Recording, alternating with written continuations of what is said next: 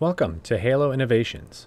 In this video, we're going to cover some of the setup tips after building your table, as well as some guidance to run test cuts to determine the best cut quality and arc voltage for your specific setup.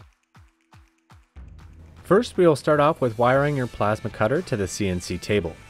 If you purchase the table with a plasma package, the supplied cable will come with the appropriate connection installed.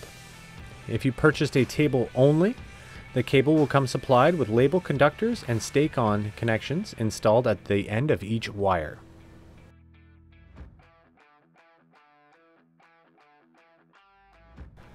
Now let's look at the arc height required for your torch.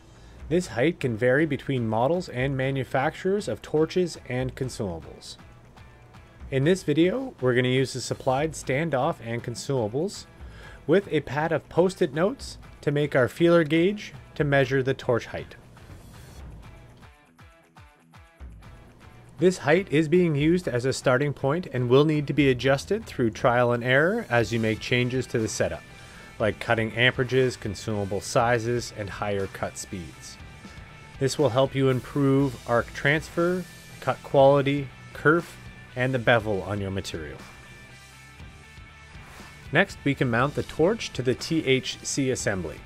I'm going to mount this hand torch as low as I can in the clamp, and when tightening the screws, I want to be cautious not to over tighten the clamp to distort the plastic in the operation of the torch, but still firm enough to prevent movement. Please ensure that the nozzle of the plasma torch is squared up to the water table. You can loosen these two adjustment screws to square up each plane if necessary.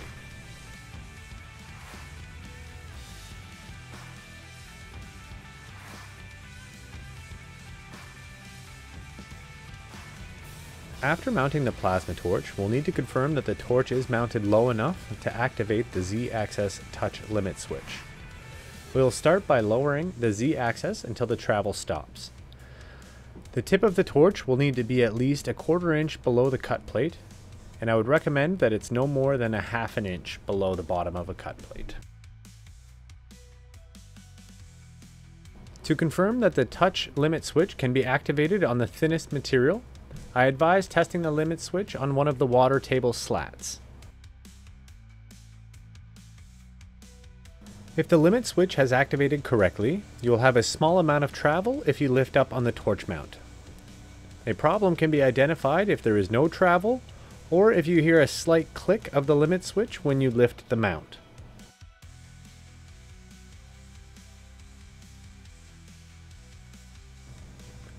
Now the torch mounting is complete. The plasma torch cable will need to be dressed on the support arm.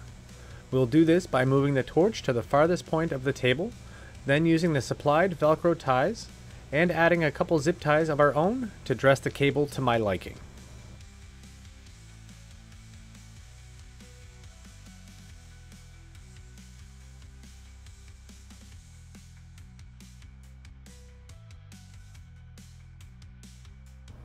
Please be sure to add water or a mixture of a plasma table cutting fluid to the water bed before performing any test cutting. I recommend filling the table to a 50% level.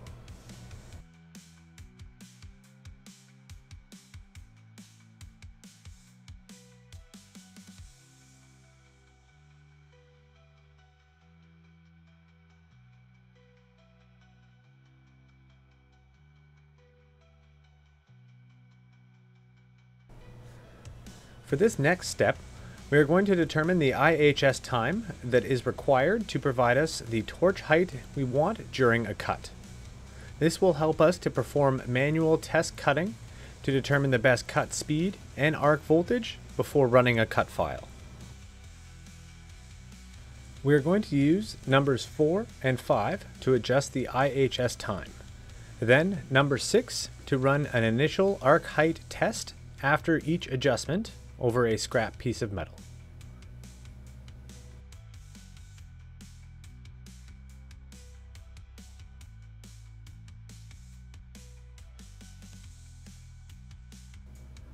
Using the feeler gauge that we made in a previous step, we'll continue to adjust the IHS time until we have reached our desired arc height.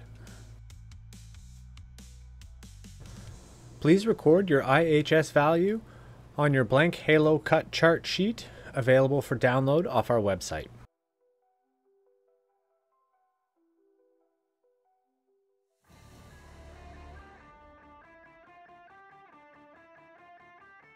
Now we're going to prepare to run a manual test cut. We'll start by choosing some start point settings from the cut parameters chart, which can be accessed by pressing number 9 on the keypad. You can scroll down to your material type and thickness, press F1 to load those values onto your home screen.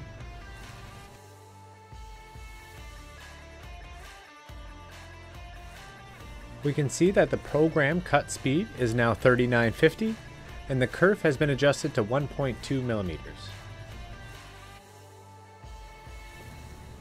When performing a manual cut, we'll need to disable the THC by pressing number 8. Then adjust the manual traverse speed by pressing the button X and match the value to the program cut speed.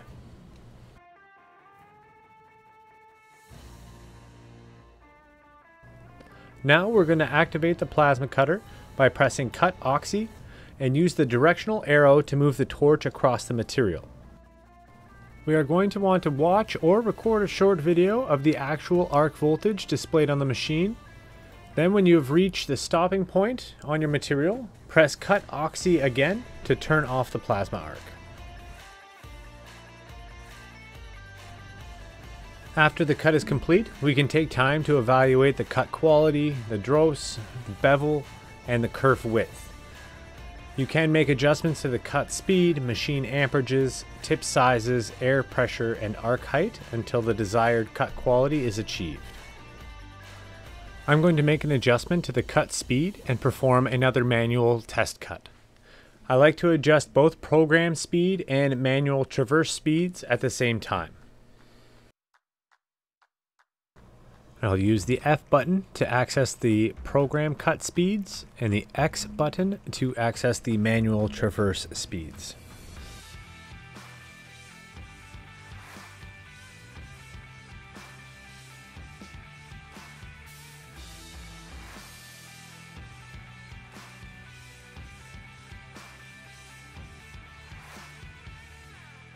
If you have lifted the Z-axis between test cuts, be sure to press number 6 to run the IHS test to reset the arc height.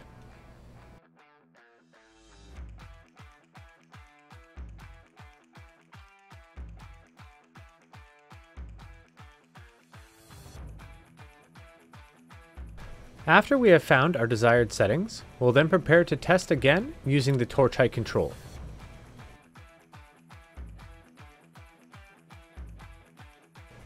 Enter in the arc voltage that was recorded while the machine was cutting using number 1 and number 2.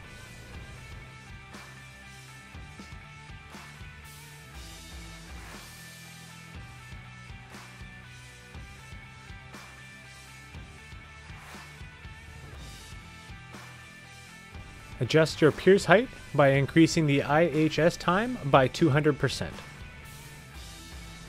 Please don't forget to press number 8 to re-enable the torch height control. I'm going to enter the shape library and select part number 11 for my test program.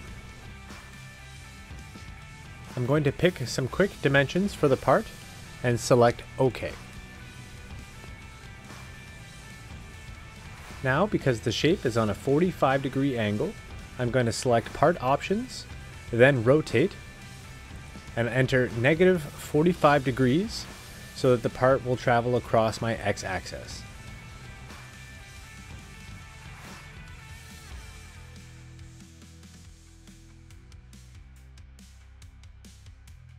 In this part options menu, we can also change the start point of the program by pressing F1. Once all your changes are complete, you can press the escape key to return to the home screen. To start the cut file, press the green start button, followed by the enter key. Once the program has cut for a few inches, I'll press the red stop button while the torch is still above metal. Then use my feeler gauge to double check the arc height. If the arc height was not accurate, remember that increasing the voltage will increase the arc height. The lower the voltage, the lower the arc will be. If everything worked out, be sure to write down those parameters in your cut charts before moving on to your next cut file.